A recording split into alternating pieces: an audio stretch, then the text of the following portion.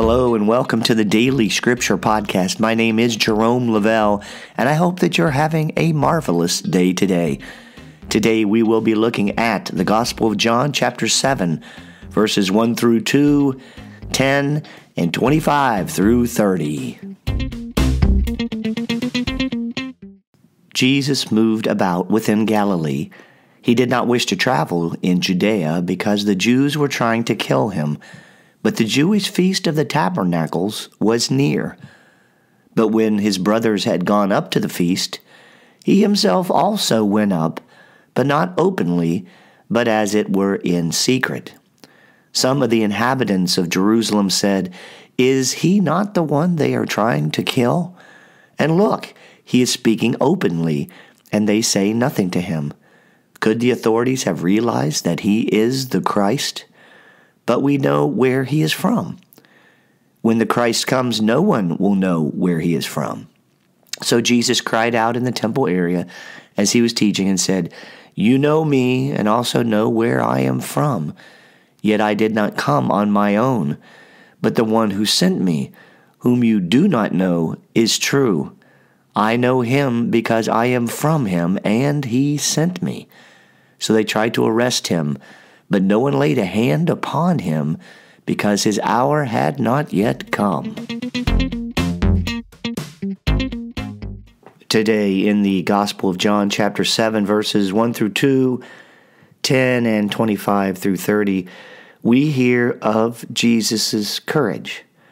These verses detail Jesus going into the heart of Jerusalem to join his disciples at the Feast of the Tabernacle.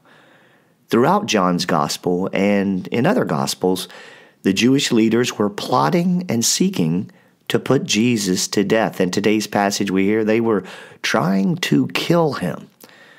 And being a man with many followers, friends, and supporters, he knew of these threats. And yet he came and he preached. As I reflect on today's reading, I'm struck by the idea that Jesus was walking around during his public ministry, doing his thing, preaching and healing and being present, establishing the kingdom of heaven on earth, knowing that there were people who wanted him dead. I can't imagine what that would have been like for him or what effect that may have had on him. They weren't happy just to mock him or ignore him or splinter or dismantle his movement. No, they wanted to kill him.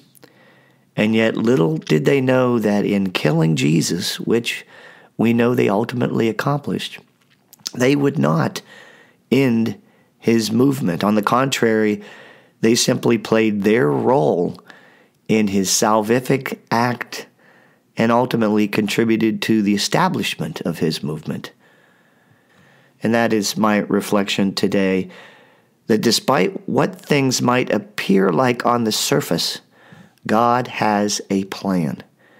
These challenging situations we have in our life, God takes them and creates something much bigger, much better, much more profound, much more impactful. For us, it may be a health challenge, a lost job or job situation, a difficult neighbor, a family dilemma, whatever it might be, something that might seem untractable, such as Jesus facing death threats and our own challenges, are all in God's plan.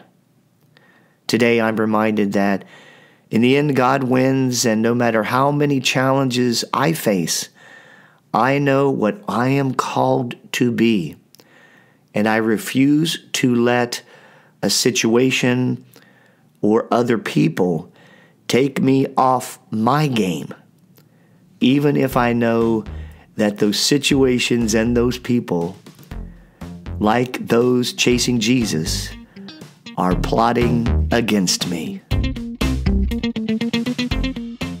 Thank you for joining the Daily Scripture Podcast. My name is Jerome Lavelle, and remember, our word of the day is Christ's courage.